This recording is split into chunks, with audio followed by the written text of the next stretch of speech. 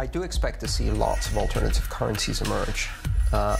In fact, over time, I've revised my opinion, and now I believe that instead of hundreds or even thousands of alternative currencies, we're going to see hundreds of thousands, possibly millions of alternative currencies, and all the way down to single-person pseudo-currencies that are reputation management schemes or funding schemes for individuals.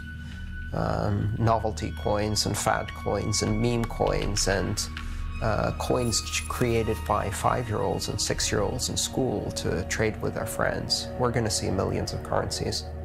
However, all of these currencies will come as successors to Bitcoin, and I think many of them, the ones that will achieve monetary value, will achieve it in collaboration with Bitcoin, synergistically. In fact, I wouldn't be surprised if we see several coins backed by Bitcoin, where Bitcoin acts as the reserve currency, as the store of value for long-term consideration.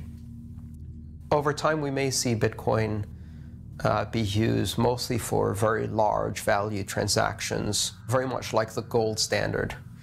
And then more nimble currencies take on a more transactional role for day-to-day purchases and things like that. But if they do so, they only strengthen Bitcoin. They don't replace it.